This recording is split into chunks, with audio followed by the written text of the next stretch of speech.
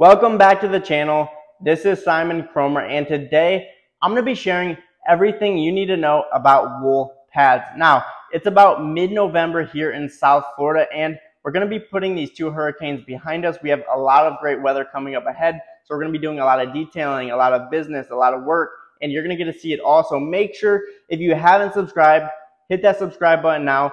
Be sure to turn on bell notifications so that every time I release a video, you will be notified. And now, for those of you who are up north, if you are fortunate enough, maybe you're in heated storage, you're also going to get the opportunity to work on your boat this winter. So you're going to want to tune in. You're going to want to watch this video. We're covering wool pads, compounding, everything that you need to know, everything that's going to help you restore your boat. Now, what do I have in front of me today? I have the only two pads that you're ever going to need to restore your boat. And that is going to be the Buff and Shine wool compounding pad and the Buff and Shine medium wool pad. So we're going to be discussing everything you need to know about these pads today, the pros, the cons, what's good, how to run them, how to work them, and everything in between. Now, Buff and Shine, the reason I choose these pads is number one, they are reasonably priced. So you're going to get these for about 20, 22 bucks, and the quality is superior. I've tried out many pads. I've used 3M, right? Those are super expensive pads. These are the best quality at the best price. They last long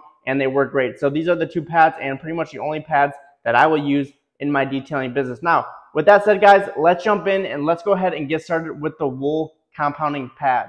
Let's go ahead and run some live footage so that you guys can follow along as I explain this pad. So the first thing we're going to talk about is this pad is priced at $22.99, and you can purchase this at marinedetailsupply.com. This is going to be the best place to purchase the pad.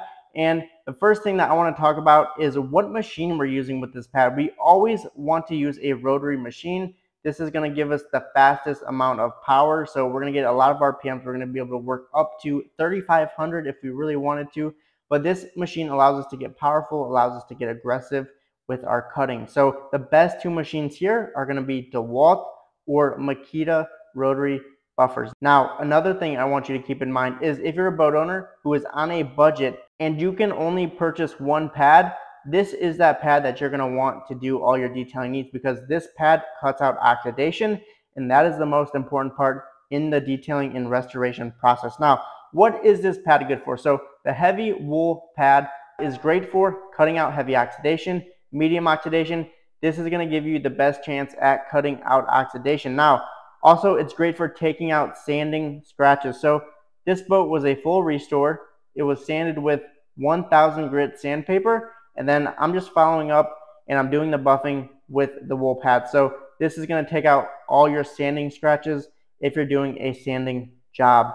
Also, this pad heats up heavily, so that allows you to take out a lot of heavy scratches. So over time, depending on how you're washing your boat, is your boat banging up against your dock, all these scratches are going to get created in your boat, and this gives you the best opportunity to take those scratches out, because the wool pad, it heats up, it gets really hot. When that happens, you're able to heat up the gel coat, move the gel coat around, take out oxidation, and this is how that works. Also, when I'm running this pad, how do I like to run it? Well, I usually run it around 1000 RPMs, and then I'm going to finish this pad. So after I do a couple of passes, I'm going to finish this pad around 15 to 1800 RPMs. And how I run it and how I hold it, well, I'm going to tilt this machine on an angle so that I can pressure all of the pad into one spot, and I can cut out the most amount of oxidation and scratches in that single spot. And then once I run a few passes of vertical and horizontal, I'll finish the pad out flat against the surface to make sure I'm leaving the best amount of finish, because we're going to talk about some pros and some cons with this pad. And one of the cons is going to be swirls. So that's why we're going to want to finish this pad out flat against the surface. Now, this is a great overview of the basics. Let's jump to the pros and cons of this pad. What are the pros to using the wool compounding pad? Now, there are three here, and they all kind of go together. So we have heat, oxidation removal, and scratch removal. Now, before we get too far, I want to mention something. When you're running a heavy cut pad, we want to stick to heavy cut compounds, because that is what the pad was intended for. So Stark Level R, Ardex Super 600, Presta Supercut, 3M heavy. These are going to be your best options when running this pad. So we don't want to run polishes, we don't want to run waxes with this pad, or we're going to run into a lot of issues with swirls, and we're not going to get the results that we were hoping for. So always use this for the right purpose, and that is heavy cut compounds or medium cut compounds. Now, what the heat, the oxidation removal, and the scratch removal have in common is when you're running this pad, this is the hottest pad that you're going to get in the detailing restoration process. So this pad creates a lot of heat, and when that happens, you're able to take out oxidation from the gel coat and onto the pad. And also, while you're running this pad, you're creating a lot of heat, which allows the gel coat to become flexible and movable. So this is why you're able to take out scratches. That gel coat gets so hot, you're able to actually move the gel coat around. Now, we don't want to take out gel coat. All we want to do is we want to move it around. So these are going to be your biggest pros with this pad. Now, we do have a few cons with this pad, and let's go ahead and talk about that next. Con number one is going to be swirls, and you pretty much can't avoid that with this pad. Now, there's going to be a couple of you guys in the comments who are going to say, you know, I've been doing this for 10, 20 years, and I can get this to finish out perfectly. Now, that's really going to come down to what kind of compound you're using, but it's really rare that you're going to get a perfect finish with a wool pad and a heavy cut compound. So you are going to have swirls, which is going to be the reason why you cannot do a one-step buff on your boat. So you cannot just do a one-step heavy cut buff and then expect to wax your boat. You're going to have to do a buff, a polish, and then a wax. So swirls is one of the biggest issues with this pad, and it's unavoidable, but it's part of the process,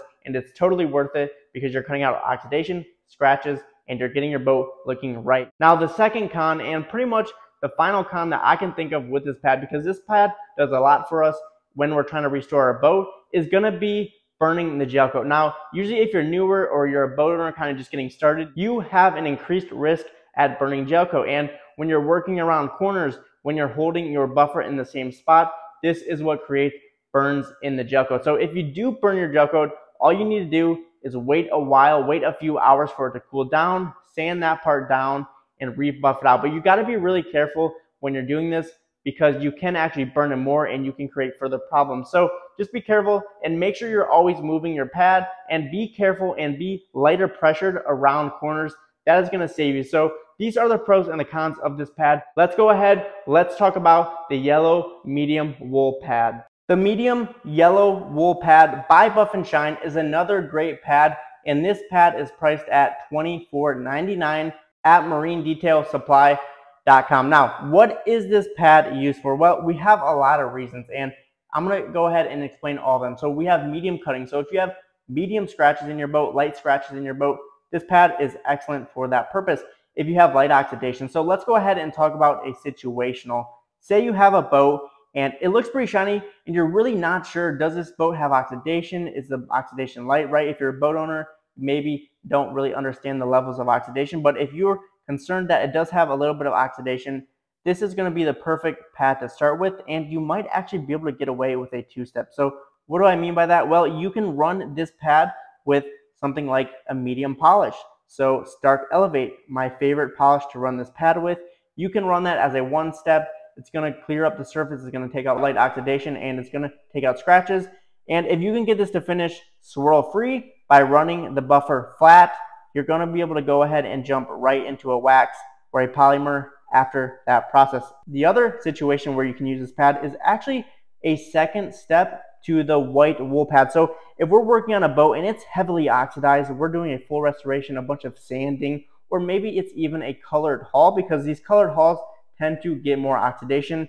Well, we can run the white wool pad, we can run that with Stark Levelar, then we can come back, we can run the yellow medium wool as a second step. This is going to be a synthetic wool pad, and it's going to reduce swirls, it's going to take out more oxidation, leave us a better finish for the foam pad. So really what we're trying to do with these two pads is we're trying to get the best surface that we can before we have to take a foam pad to the surface. So foam pads can never take out oxidation, so we always have to make sure we do that with these two pads prior to our foam, prior to our waxing. So this pad is great for multiple uses. It's a versatile pad for certain occasions. Not all the time are you going to use this pad, but it does come in handy for colored gel coat and for light oxidation. This could be the perfect pad to use if you are in that situation. Now, what RPMs do I run this at? This pad likes to run hot, it's synthetic, and it's not going to actually heat up as hot as the wool pad so you can run it faster and it's going to finish out better. So we want to start around 1500 and we want to finish this pad around 2200. Now, you always want to look at your compounds and your polishes to look at the recommendation on the speeds, but this typically is where I'm running this pad. So 1500 to start, 2200 to finish. That's going to leave us with a great polish and a great setup for whatever we decide to do next. And I do tilt this pad on an angle sometimes to cut. Not always. This pad is going to be ran more flat against the gel coat, but if you need to do a little bit of cutting, light oxidation, scratch removal, you can tilt it initially and then always make sure you finish this pad flat to eliminate swirls. Now, there are a few pros, there are a few cons with this pad, and that is what we're going to talk about right now. What are some of the pros to using the yellow medium synthetic wool pad? Well, believe it or not, we're going to have a lot of the same pros as we did with the previous white wool pad. However, everything is going to be on a reduced level. So we're still getting heat, we're still getting oxidation removal, we're still getting scratch removal. However, because the material is synthetic, it's all going to be reduced, which makes this pad perfect for different situations such as light oxidation, light scratch removal, and trying to get a one step out of your boat. So that is why this pad works great for those reasons. But we also have a con from the last pad jumping into a pro. So now we have swirls being a pro because this pad, if you finish it flat, it's going to reduce swirls. You're not going to get a lot of swirls depending on what you're using. Now, if you're going to be using a medium compound, you still might get some swirling with this pad. So that's something to be careful with. But if you're going to be using polishes, you should be in good shape. So Stark Elevate, one of my favorite polishes to use with this pad. You have Minzerna 400, 3M Perfected, right? Just throwing some out there for you guys.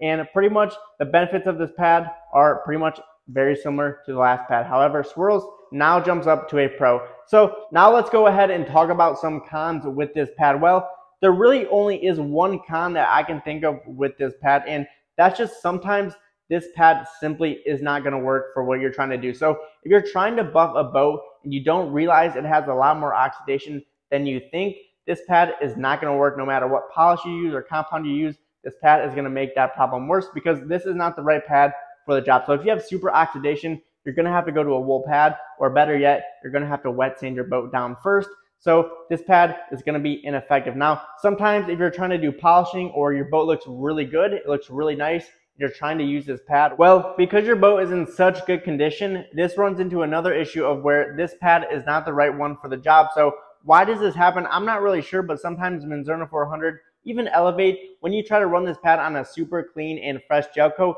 it just simply can't take all the polish off the boat. So I don't know if that's because the grits are too big and it's like it almost cannot work into the gel coat, but sometimes when you run this pad, it'll just leave little splotches of compound or polish around the gel coat. So if your boat is too good, it's in great condition, this pad is not the right one for the job. You're going to have to jump to a foam pad.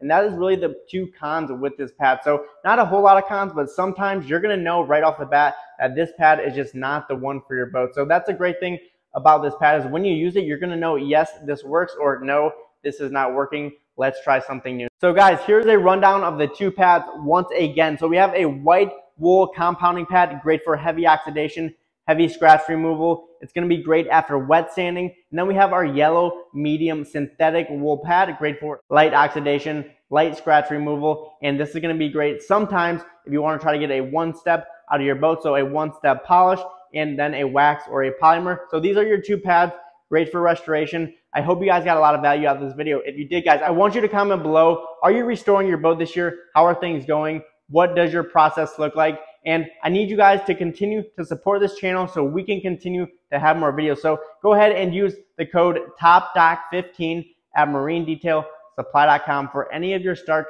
Yacht Care products. Great products in working on restoring your boat. So we have great pads, great products. Guys, also you're going to want to be sure to subscribe.